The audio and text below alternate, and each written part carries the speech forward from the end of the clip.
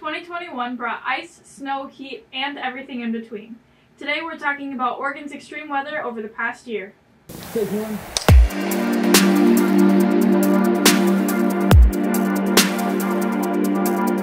This February had many people without heat, power, and a sense of security for many days.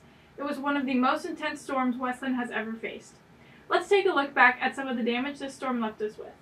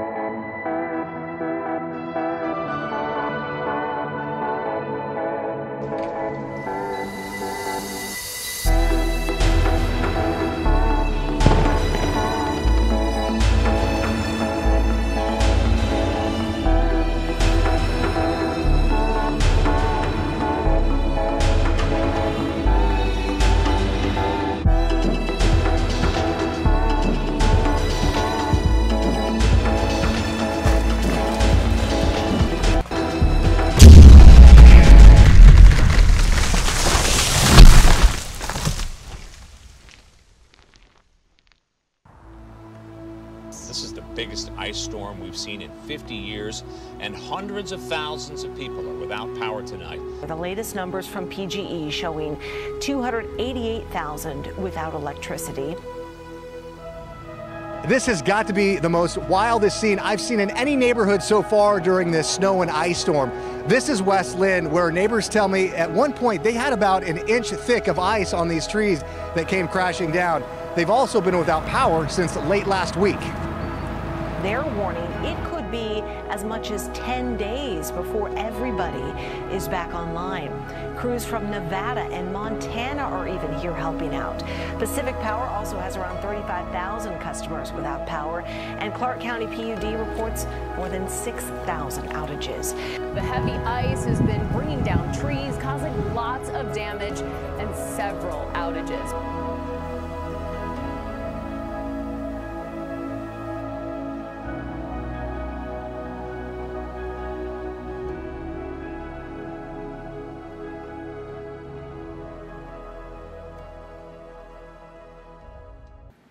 Besides this crazy ice storm, Oregon also experienced record-breaking heat.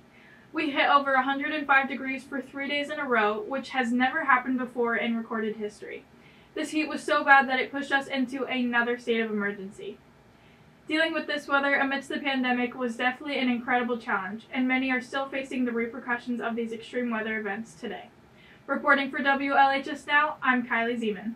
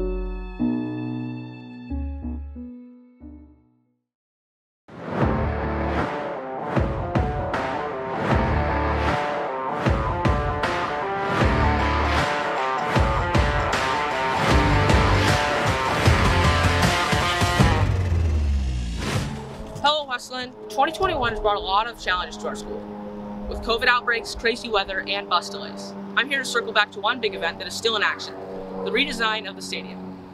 The fear over this long-lasting project is the concern that it could take a toll on future sports events. Now, this project has taken a while, but it will definitely be worth it. My classmate Lily Frazier did a story on it in our October breakdown for 2021.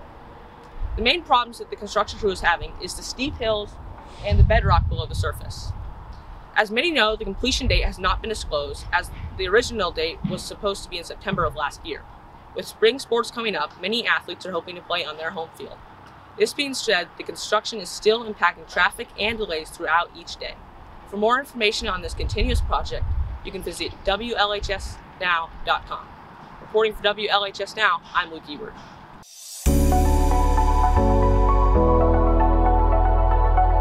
This year our sports teams crushed it, our biggest highlight of the year being the girls volleyball team first ever state championship, sweeping Jesuit 3-0 in the finals to take their trophy home on November 7th. Our boys soccer team finished second in state and won the Three Rivers League. They had an outstanding season, going far into the playoffs like our football team. Our football team made it all the way to the finals with an 11-2 season record. Our basketball team traveled this year and was successful in their tournaments. Overall, a super great year for the Lions Athletics. Reporting for WHS Now, I'm Meg Duvall. COVID-19 has affected many aspects of juniors and seniors getting into college. For people who did take the SATs, many exam sites were closed due to COVID issues. Because of this, many students had to travel long distances to get to their exam sites. At the beginning of the pandemic, people were reluctant to go to college due to the risk of COVID. But in 2021, there was a 22% increase in applicants. Many students who chose not to go to college in 2020 applied in 2021 along with everyone else. With a college future uncertain, many of the rules to admission no longer apply. Reporting for WLHS Now, this is Lily Frazier.